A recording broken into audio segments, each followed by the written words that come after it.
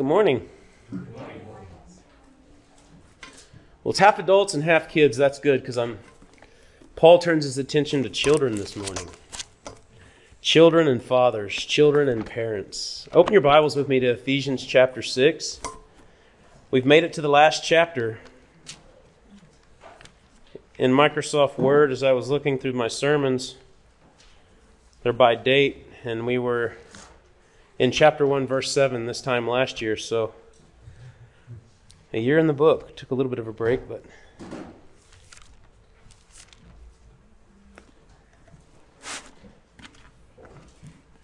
this morning we're going to be in verses 1 through 4. So I promise I don't have an hour to speak on 4 verses. So Ephesians chapter 6, verses 1 through 4. Paul says, "Children, obey your parents in the Lord, for this is right. Honor your father and mother. This is the first commandment with a promise, that it may go well with you, and you may live long in the land. Fathers, do not provoke your children to anger, but bring them up in the discipline and instruction of the Lord." Let's pray. Father, I thank you for your word. I pray that you would help me. More than that you would just get me out of the way and that your Spirit might speak, that we may hear your word, that your word would be life to us who find it. Give us ears to hear. Father, I pray. Give these children ears to hear. I pray that they would be affected by your word as they grow in holiness, as they grow to produce fruit for your glory. I pray for fathers, for parents, that you would convict our hearts and that you would comfort us, that you would challenge us according to your word. In Jesus' name, amen. So Paul turns his attention again to children. Right?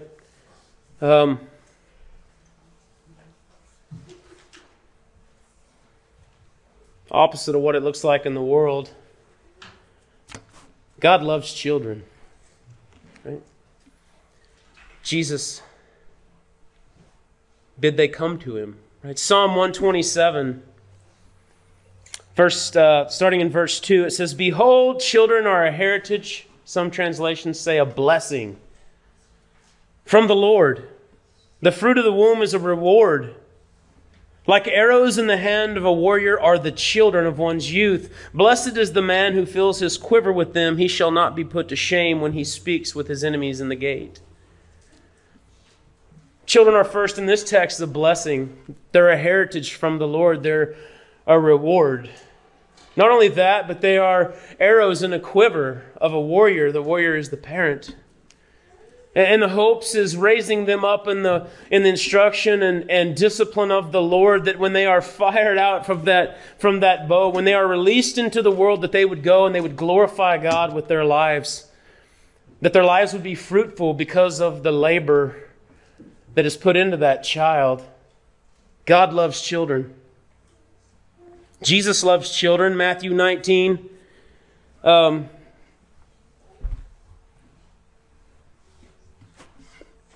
Matthew 19, starting in verse 13, he says, "Then the children were brought to Jesus that he might lay his hands on them and pray. The disciples rebuked the people.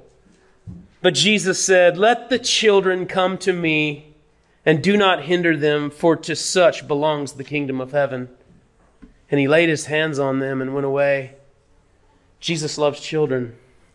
He bids they come to him, because for such belongs the kingdom of heaven, he says.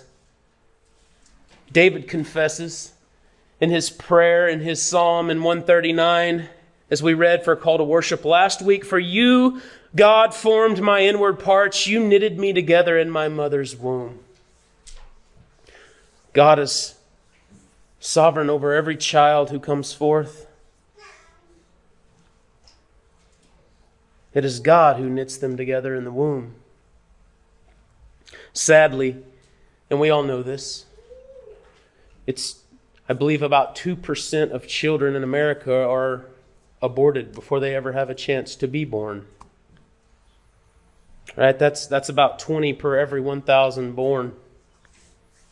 The total abortions since 1973, this is a rough estimate from, I can't remember the name of there's only two that do estimates. 64,000 basically. 64 million, I'm sorry.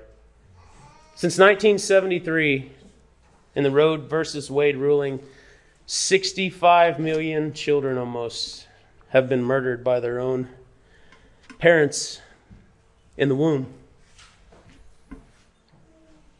That's, as of last year, the year and the year before, that's 2% of children born in America were aborted. Fatherlessness is 25%. 25% chance that a child will grow up without a father. And some of us have, right? And God is good. As James' own testimony, he's given to you many times, God was his father. God was a father to him. To those without a mother, the father will take you under his wing like a mother gathers hens in her flock, right? God is gracious and kind and loving. He loves children.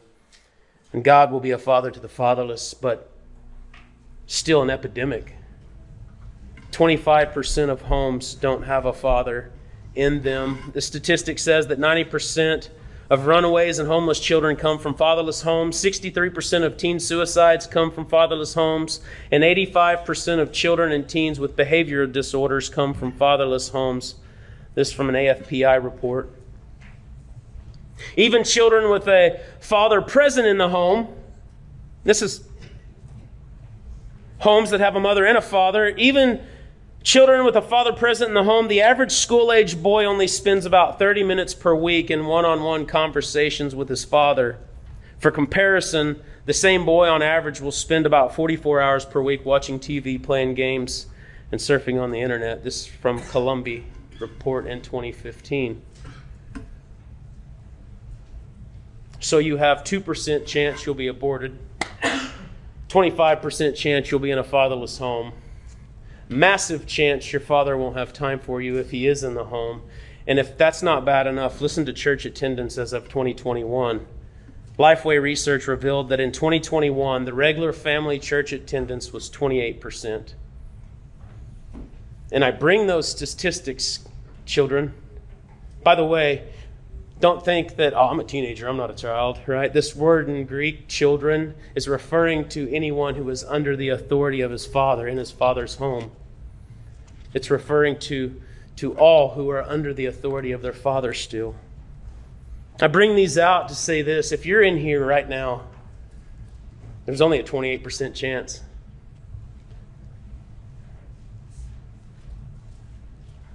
God is gracious to you. God is kind.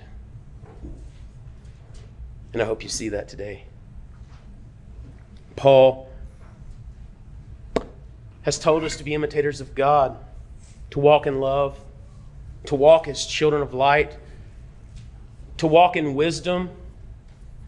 And what we have been seeing last week with husbands and wives and this week with parents and children is the practical application. It's the practical outworking of what it looks like to walk in wisdom, of what it looks like to be filled with the Spirit and to walk in the Spirit.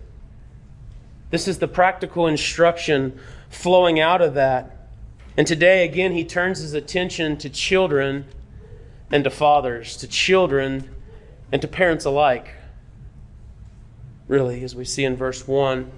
So first we see instructions for Christian children.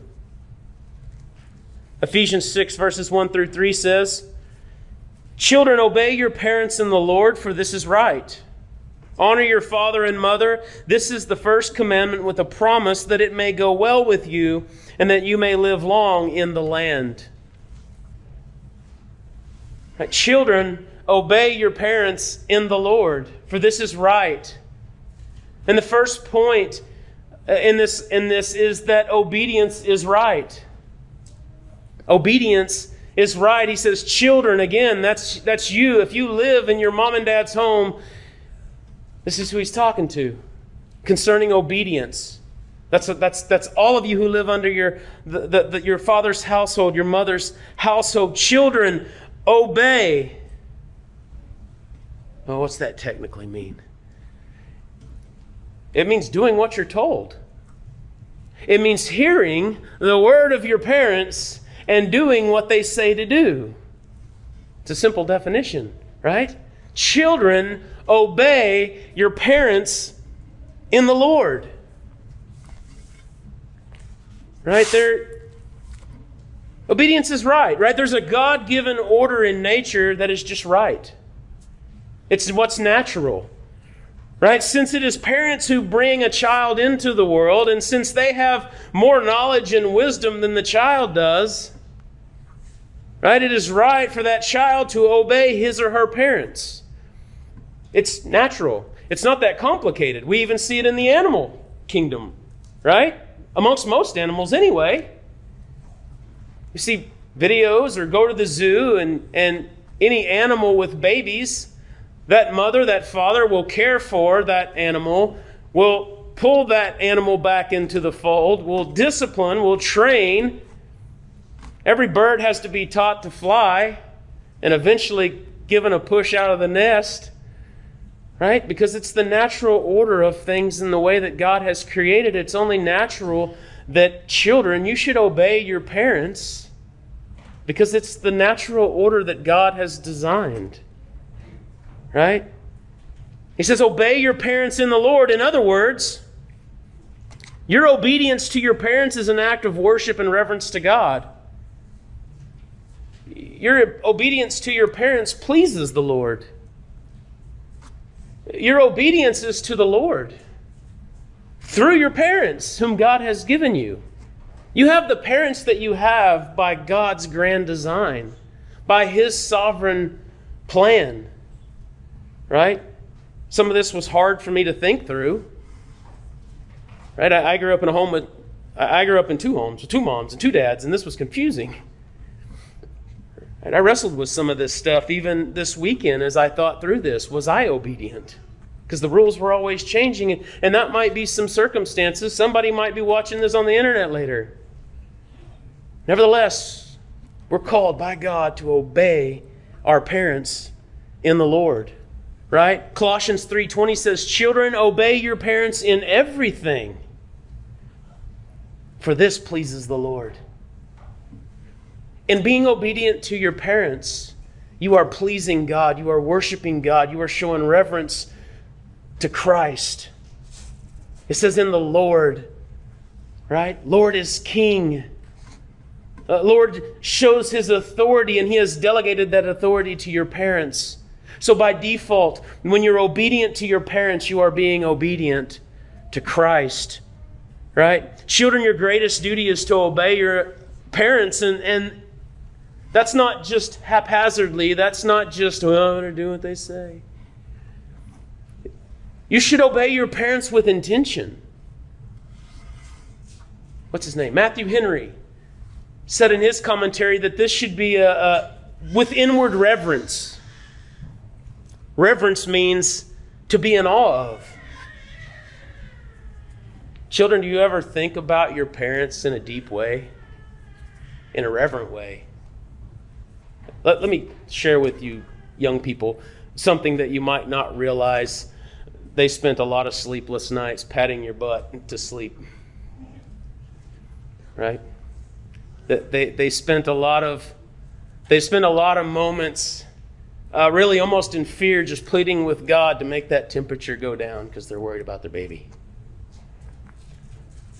Some of you might have saved for something you wanted to purchase before, and it might have taken a while. Aiden's saving for a parakeet. I get to have another bird. Yay. He's been saving for quite some time, and it's taken some time, right? But the price that it costs to save up all that time, even for some of you older that have saved up for something you really wanted, we spend that on you every day just to eat, right? You should think deeply about your parents. You should think reverently about your parents and how much they love you and how they show that love for you and everything that you take for granted. Right? Selfishness is a problem for us all. And Satan wants to attack you, children also. He wants you to be selfish. He wants you to think ill of your parents, but God calls us to be obedient.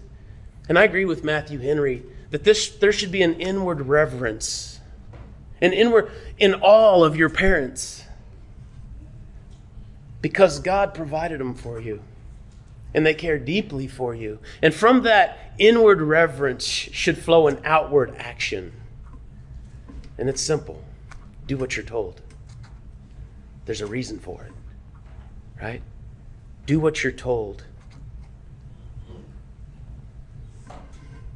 It's going to bring about blessing, as we'll see in a moment, right? This is different than what the world says. And we could go down all kinds of rabbit trails, but the postmodern world would interpret Ephesians 6:1 in this way. Parents, obey your children, for this will keep them happy and bring peace to your home.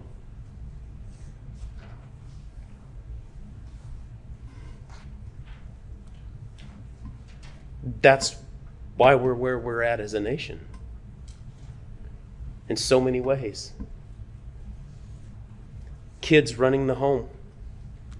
Disorder. None of us have ever seen disorder to this extreme. Ever. And it's only compounded and increased year by year. As children really dominate the home in many homes. And inactive parents were probably the result of not being obedient to their own parents. And sin has compounded. And we get the result that we've gotten. But we belong to Christ. Right? And He has called us to an obedience. He has called us as parents to instruct our children, to discipline our children, to care about our children enough to make them do things and tell them what to do so that they will do them and give them the opportunity to glorify God, to give them the opportunity to learn and be instructed, right? It's natural because we have gone through things. I know kids, a lot of you might think you know everything. You don't. You know, we had to learn that the hard way. There's a lot of things that we've had to learn the hard way. And so when we instruct you, it's because we've had to go through many things and we care about you. Right? Obedience is first right. Second, obedience is commanded in verse 12. And I'm going to read it from Exodus chapter 20, verse 12. Well, that's what Paul is appealing to here. Honor your father and mother. Right? In the Sermon on the Mount, Jesus kind of one-upped what the law said. He said, you've heard it said, you shall not commit adultery. I say, if you even look at another woman in lust, another person in lust, you're guilty of adultery already. I tell you, you've heard it said, don't commit murder. If you even have a hatred in your heart for your brother, you're guilty already. Here, Paul does the same thing Jesus did. He one-ups the obedience. Honor your mother and your father. Right? Obedience means to do what you're told. Honor is to show respect, to give recognition, often implying action to show that honor. You're showing respect. Right? This is an inward thing, that out of it flows the obedience. We're to honor. We're to show respect, give recognition. And again, Paul is appealing here to the fifth commandment, and maybe you think that, I thought Jesus fulfilled the law, right? That we're not under law, but we're under grace. The problem is that the law reveals the holiness of God, and we should love the law because it reveals the holiness of God, right? And it's the Holy Spirit that enables us to practice this righteousness every day in our lives, to honor our mother and father. And this is not just for children who are in the home, right? We're not held liable as adults to obey our parents who we've left their home to be cling to our husband or our wife and have our own families. We're no longer under that, right? We're not to be obedient to that anymore, but we're always to honor them.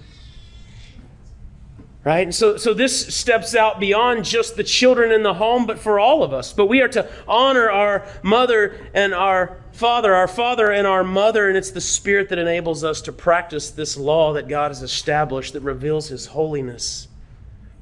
I like how Romans 8:3-4, James uses these verses quite often. For God has done what the law, weakened by the flesh, could not do by sending His own Son in the likeness of sinful flesh and for sin. He condemned sin in the flesh in order that the righteous requirement of the law might be fulfilled in us.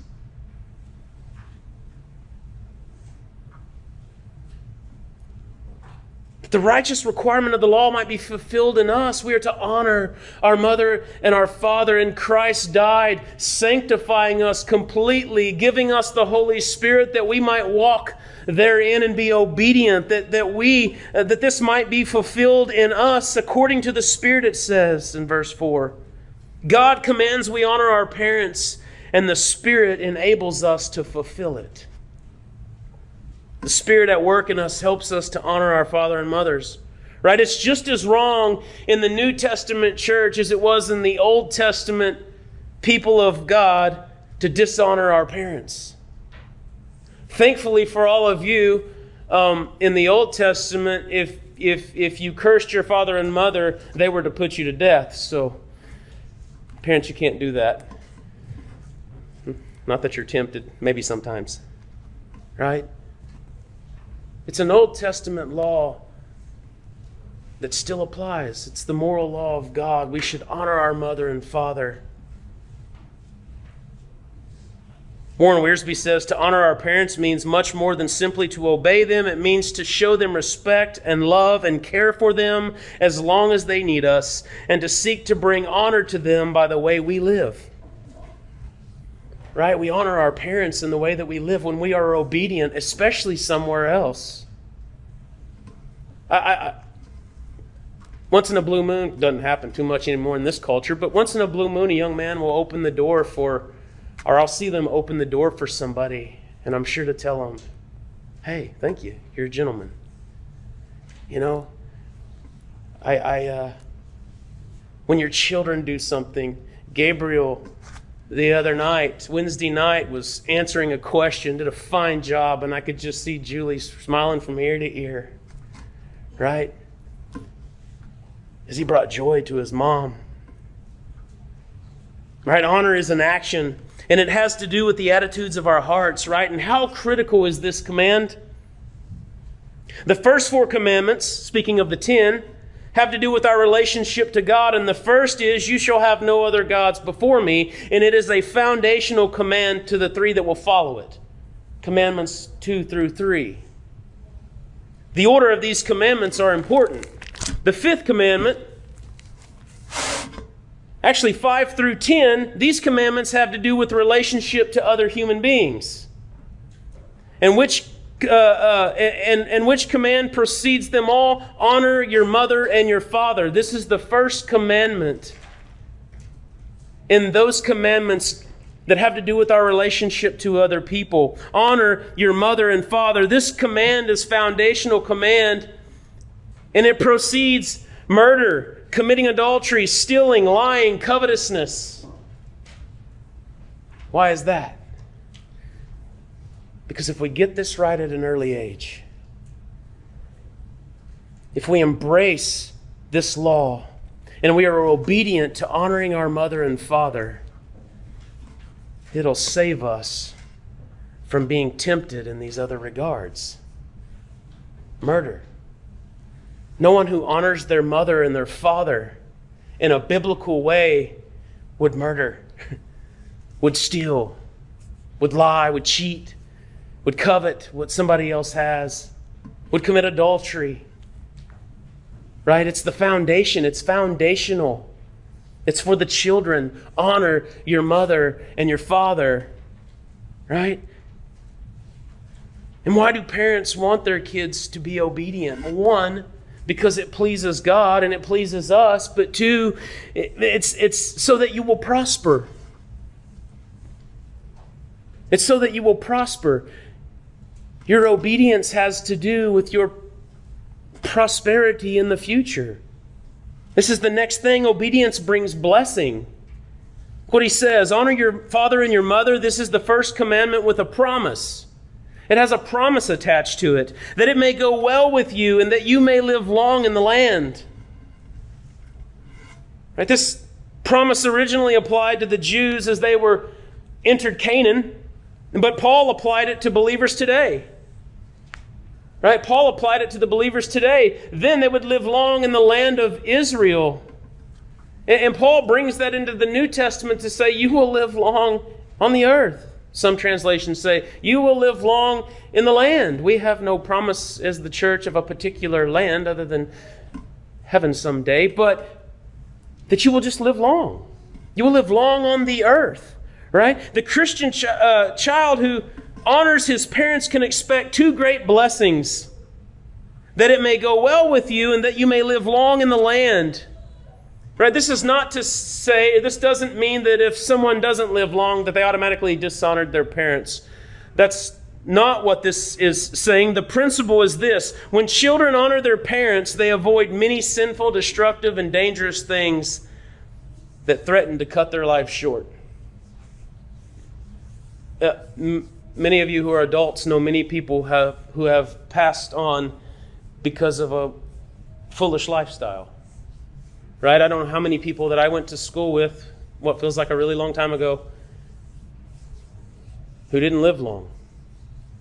Whether it was drug abuse or just living recklessly, living dangerously, living wildly, living without a care in the world, never honored their mother and father, always was a rebellious one. And their life was cut short because they were ignorant and because they did foolish things. And the result of that foolishness was a shortened life. This reminded me, a while back I was in the barn looking for something, and I ran across, brought tears to my eyes. I ran across these 3 letters that I had from an inmate in 1996.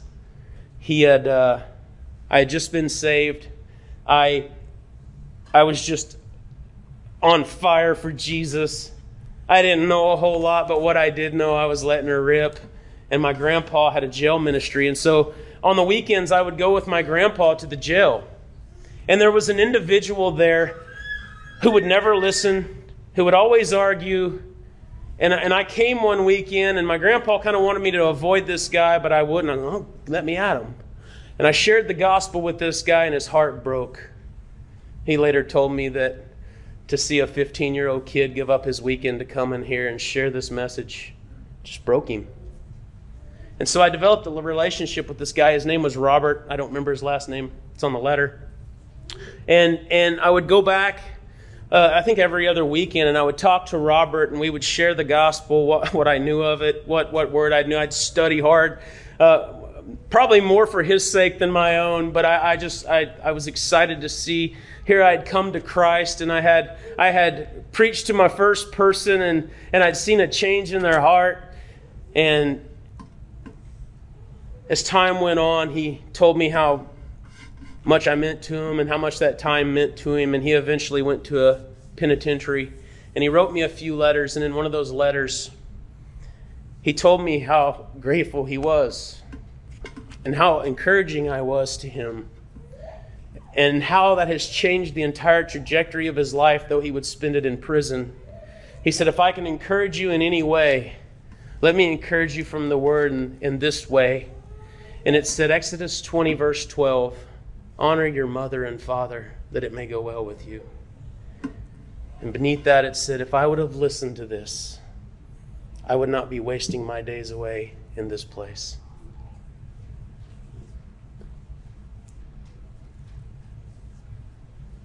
God not only increases the length of our days as a blessing, but also the joy in each day. Not only the quantity, but the quality of our life. Any of you young people just ever been upset with mom and dad in your room or out kicking around and you're just upset and you're miserable? Isn't it fun? Being miserable with mom. What are you smiling for, mister? Is that you, huh? Right? Sin always robs you. Sin always robs you. and obedience, it always enriches your lives. Kids, young people, listen closely. I need you to realize that God cares about you deeply.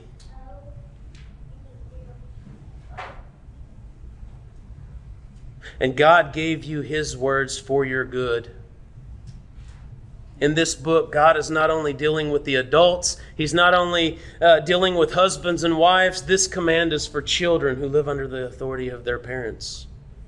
Which says a lot that they were present in these gatherings in Ephesus.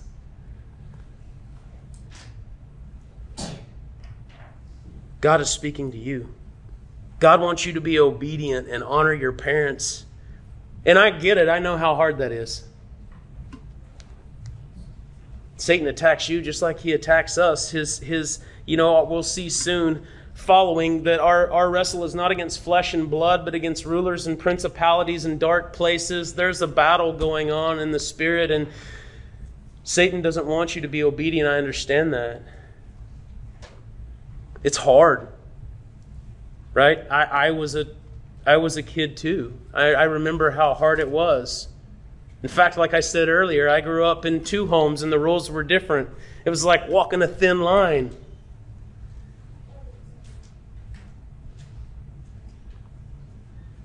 I know how hard it is.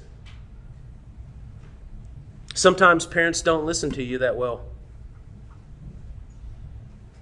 That's tough. Sometimes parents misunderstand you. I've been guilty.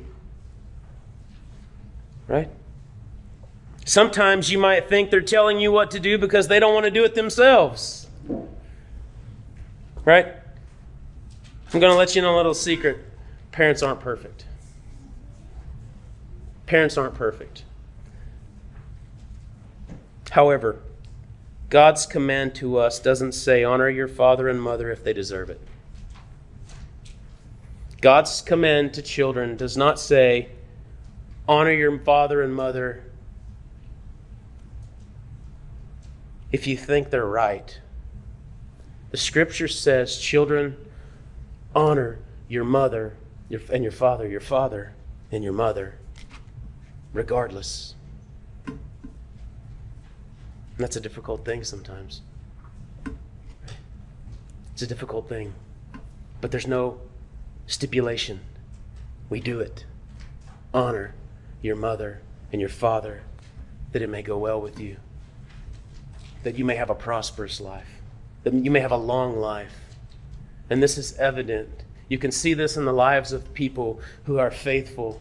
You can see this in the lives of people whose parents were believers and brought up their children in the Lord. And many of you are adults now with children and raising your children in the Lord. And there is a great blessing and benefit to that. There is a prosperity in that. There is a quality of life in that we don't see out there. Out there's falling apart. It begins with honoring your mother and father. And God says it will go well with you and that you will live long in the land. Next instruction to fathers. So y'all can take a breather, kids. It's time for the fathers. Ephesians 6:4 says, fathers, do not provoke your children to anger, but bring them up in the discipline and instruction of the Lord. First, fathers are not to provoke anger. Right? In Paul's day, the father had supreme authority over the family. When a baby was born into a Roman family, for example, it was brought out and laid before the father. If he picked it up, it meant he was accepting it into the home. But if he did not pick it up, it meant the child was rejected. It could be sold, given away, or even killed by exposure. It's rough.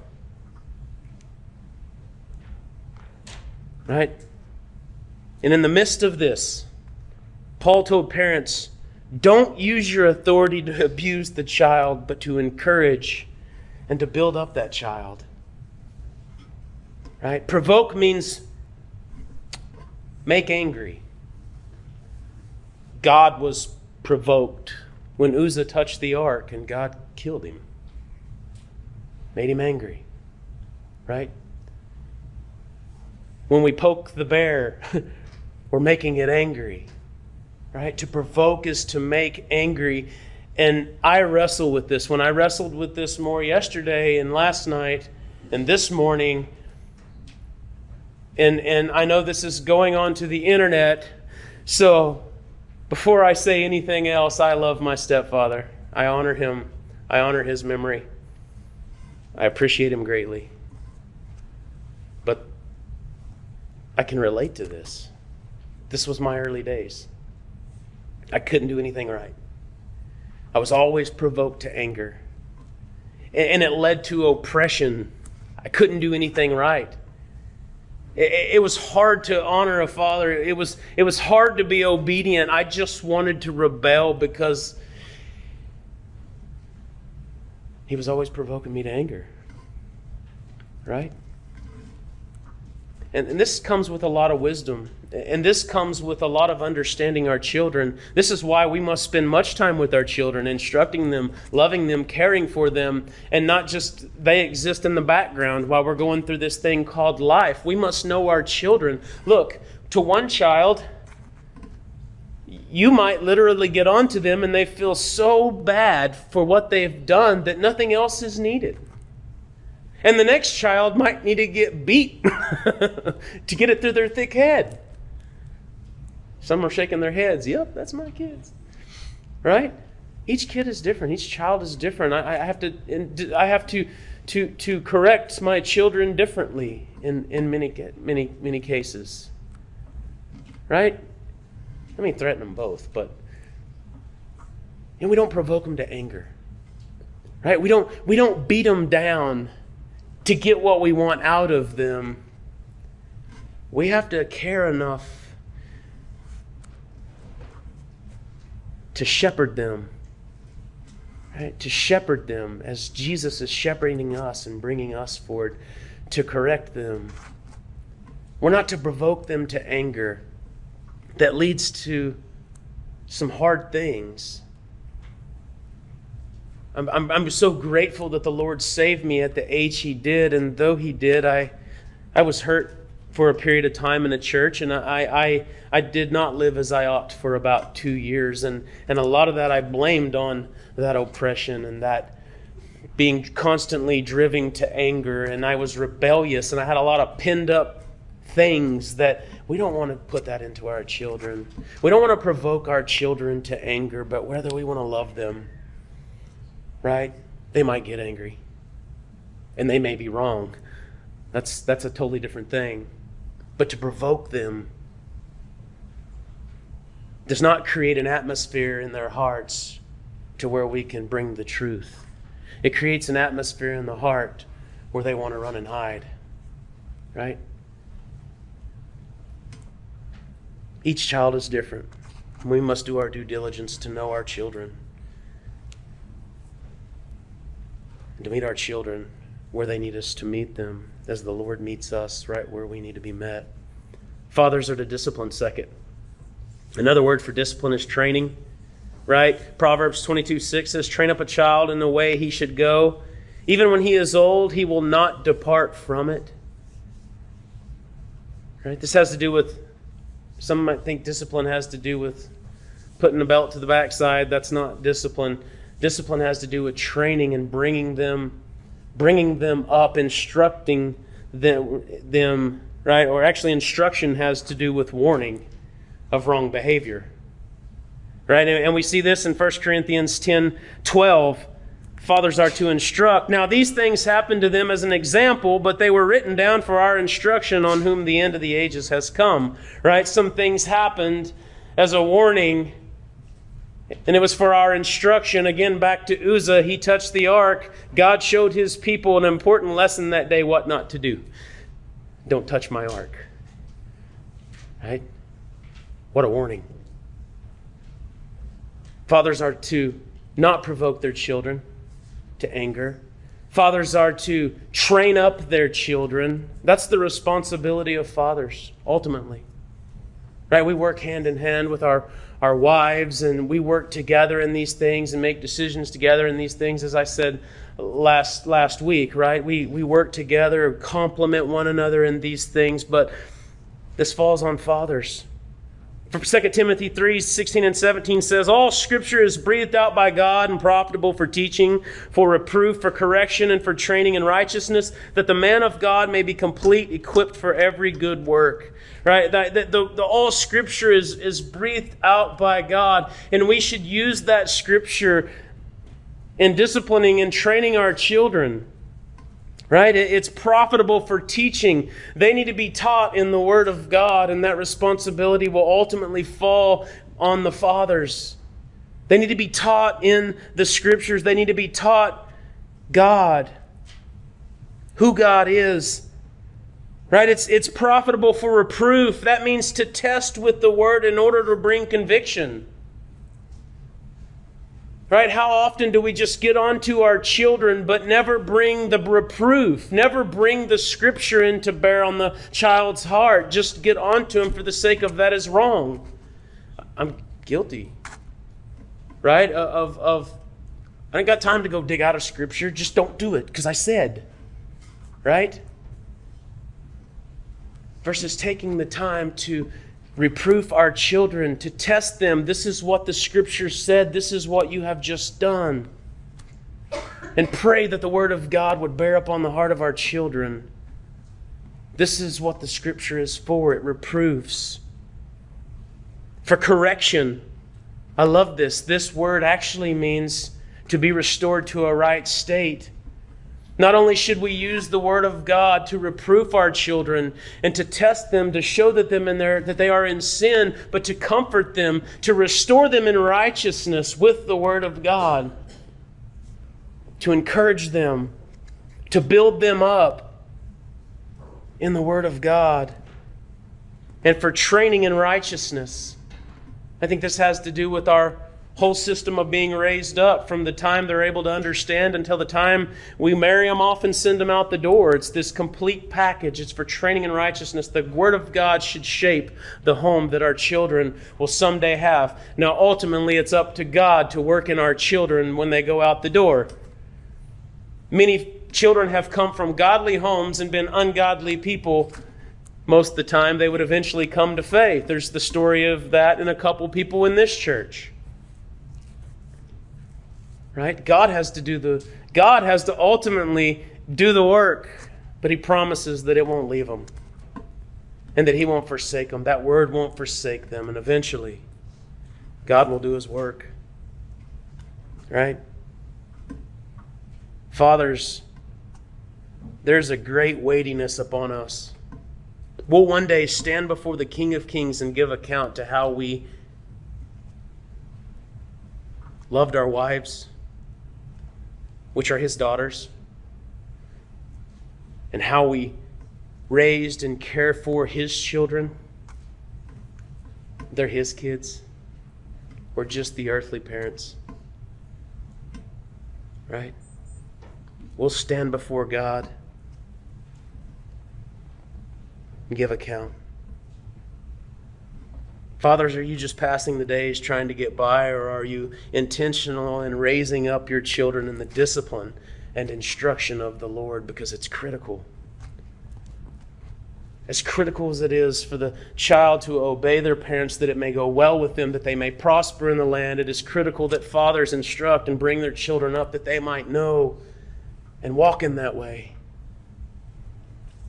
Right? We can't, again, control the outcome of our children. But that's where prayer comes in. We can certainly be on our knees, and we should often plead that God would so sovereignly and so graciously control the outcome of our children, to plead for our children's souls, to plead for our children's future. And this is where some grandparents and those of you who might not have kids in the home at the moment come in to this very text. You can plead for your grandchildren. You can plead for the children of others in this church, because that's tomorrow, that's the future. And it's not looking great right now. Lots of prayers needed for our children. So I'd call upon you to pray.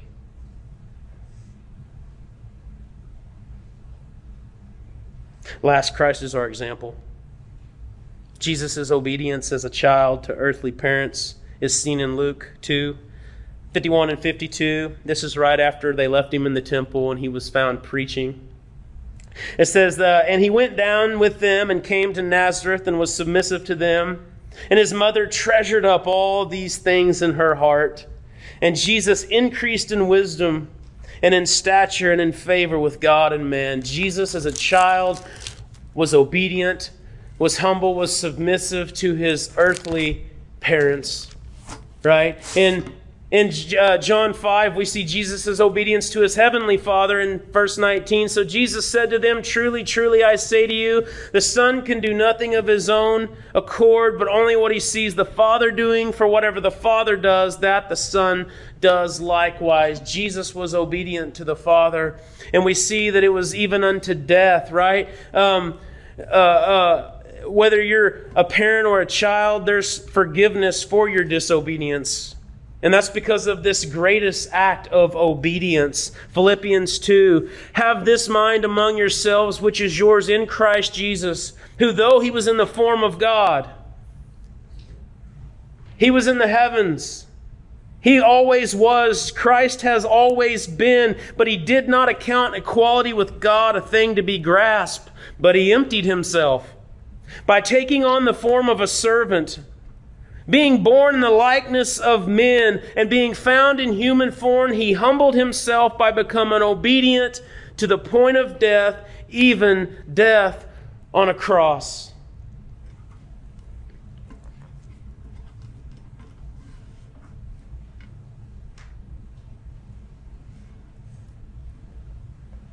Are you obedient, children? You need to understand that Christ was to the point of death. And because you come to church and are being raised in church, and because your parents come to church, and because your parents love Christ and believe in Christ, it's not enough for you.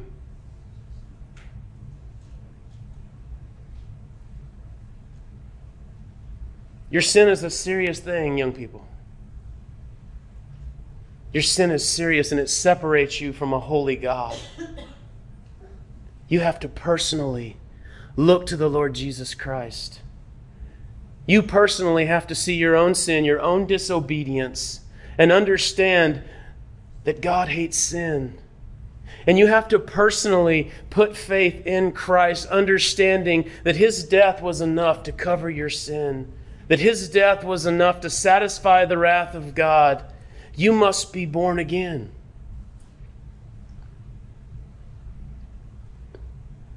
And thanks be to God, he did send his Son, and he was obedient even unto death. Thereby God has highly exalted him and bestowed on him the name that is above every name, so that at the name of Jesus Christ every knee should bow in heaven and on earth and under the earth, and every tongue confess that Jesus Christ is Lord, to the glory of God the Father.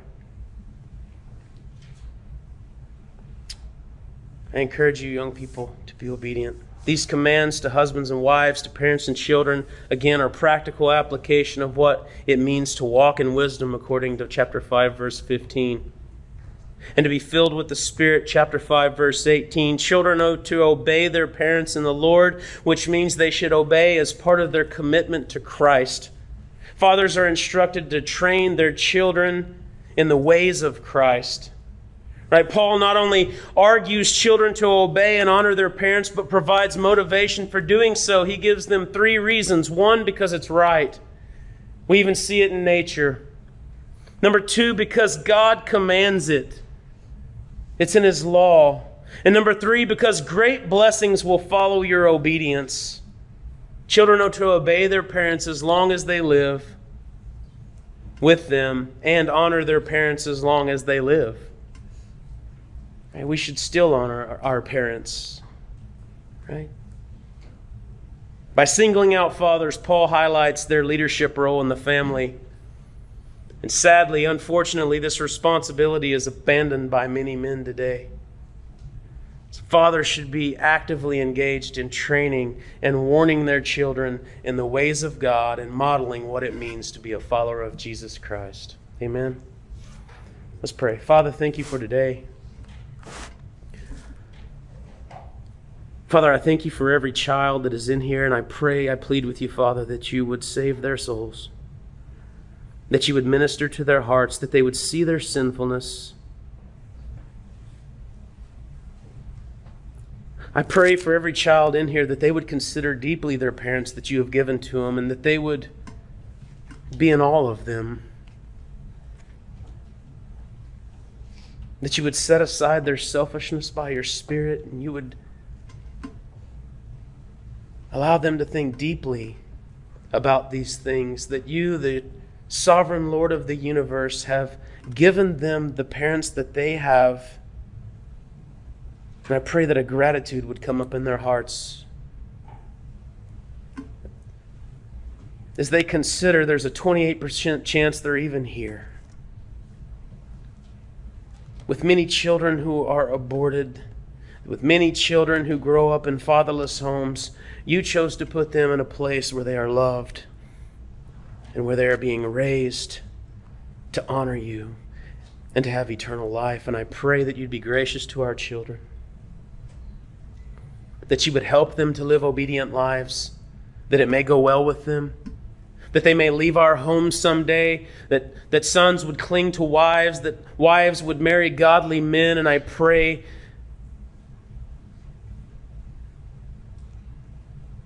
that the fruit of this very command to honor our mother and father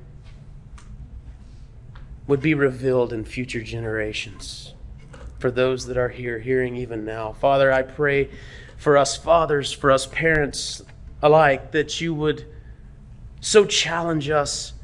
Help us to remember in every moment not to provoke our children to anger. Help us to remember in every moment, not only are we to discipline our children and to correct our children, but we have to do it with the Word of God. Give us grace and intentionality as we shepherd our children, as we bring them up. Father, I thank you for your Word. I pray that you would receive our worship. I pray that you would be honored in this place. I pray that you'd be glorified and that you would look on us with great pleasure. In Jesus' name, amen.